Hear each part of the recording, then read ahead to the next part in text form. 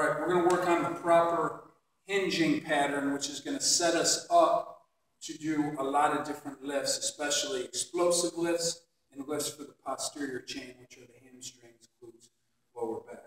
So we're going to start with just a PVC pipe and a two-leg hinge. And what we want to do is pick a hand to put on top. The stick should touch the head, the upper back, and your butt. And your bottom hand is going to be in the small of your back. And what we're doing is working on unlocking the knees, pushing the butt back, head back, everything stays straight, stand back up. Okay, so we're going to push the hips back, then extend. Push the hips back, extend. The stick helps keep our back flat.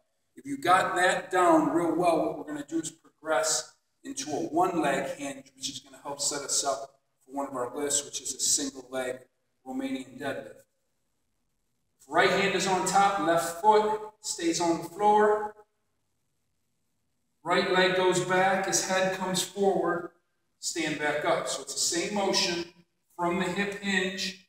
You stay or you go down as far as you can without your hips rolling and opening up.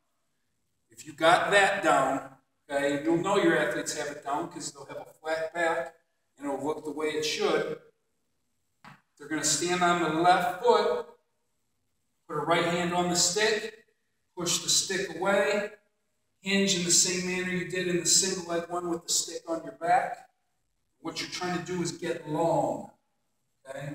What I should have is a straight line from my back foot all the way to my hand, back up. Okay, so that is 3 progressions to teach the